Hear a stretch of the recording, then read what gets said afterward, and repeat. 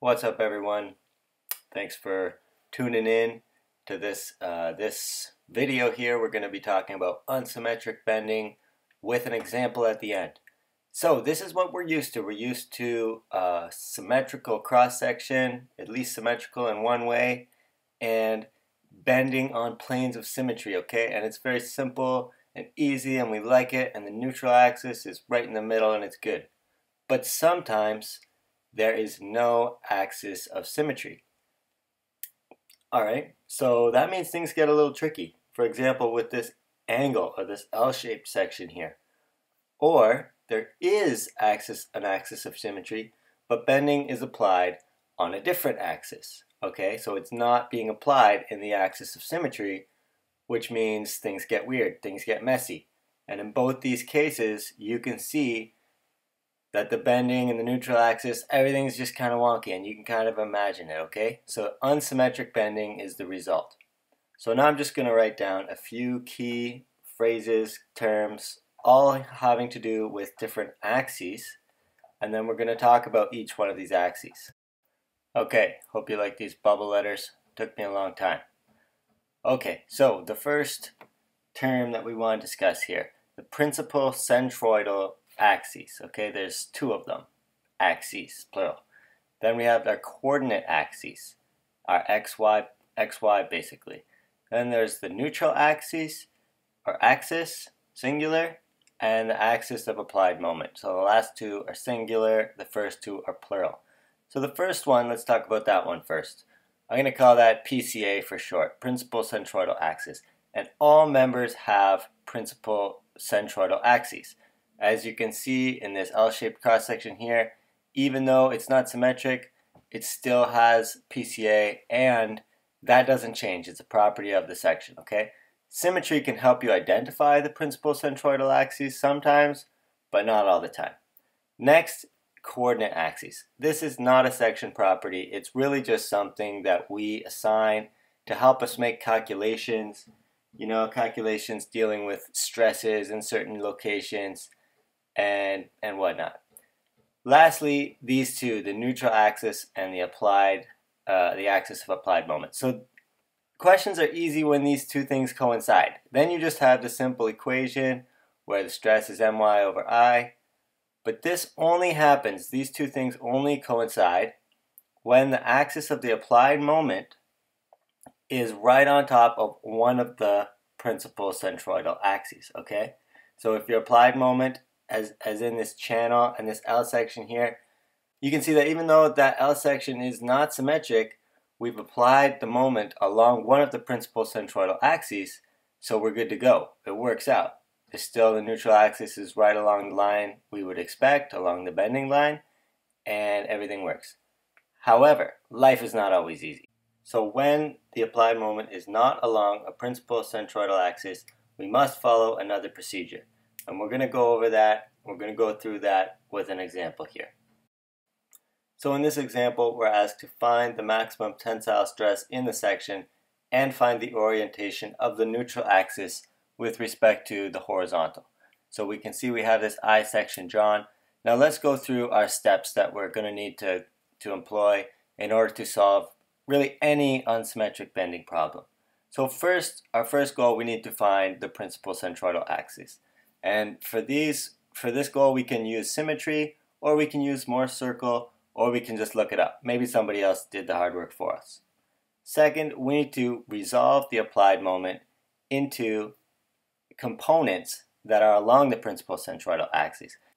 Then third, we need to find our stresses, and we can do this using superposition, and then we'll note at that time that we actually also need the moments of inertia along the principal centroidal axis. So we can do that first or third. And then fourth, we need to find the neutral axis orientation just to cap things off, kind of the cherry on top. Okay, so back to this question, finding the maximum tensile stress due to the bending arrangement shown.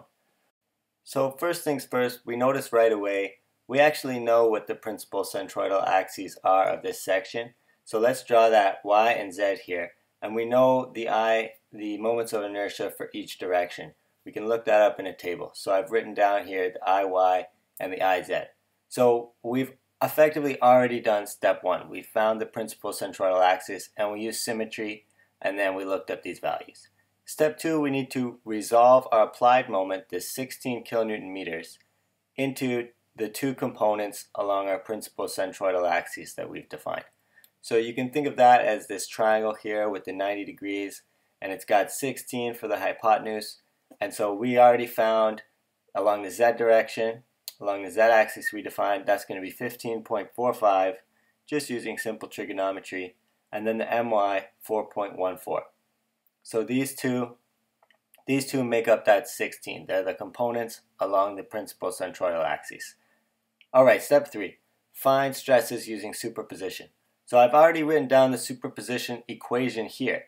And just note there's some negatives and some positives, and that really has to do with the direction we applied positive z to and positive y to. So you can work that out on your own and just see how that works, how this negative mzy over iz would change if we had our z positive the other way, let's say. Okay, and now by inspection, we know that point E is actually going to be the point of maximum tension. You can actually tell that just from this 16 kilonewton meters. The E is the furthest away, and just intuitively you can kind of see that. So let's find the y component down from the middle to E, and then the z component across from the middle. So that's negative 155 and then 82.5 millimeters in the z. And we can just plug that into our equation here, and everything works out quite nice. We note that we have times 10 to the power of 6 on the bottom and times 10 to the power of negative 6 on top, just to get everything in newtons, millimeters, and then as a consequence MPa. So we did that here, and so that's what I meant by it works out nicely. Anyway, so when you do all the calculations, you can see we get 75.1 MPa. That is our final tensile stress value at point E. So now we just have to find the orientation of the neutral axis. That's the last thing we have to do here. So this equation shown here, this tan phi equation, it can be found by setting sigma x of the above equation to 0. And then you can derive that yourself. Try that at home. Anyways, I guess you're at home anyways. Try that where you are. Neutral axis orientation. Okay, so the calculation, I just want to clarify here that phi and theta in that equation are both being measured from the z-axis. Okay, so I just wanted to clarify that. So then if we solve for phi, we can do this tan inverse, and then this huge block of stuff here, 85.1, blah blah blah, tan 15 degrees, just basically using the equation there, and phi would come out as 72.3 degrees. But we are actually asked to find the orientation with respect to the horizontal.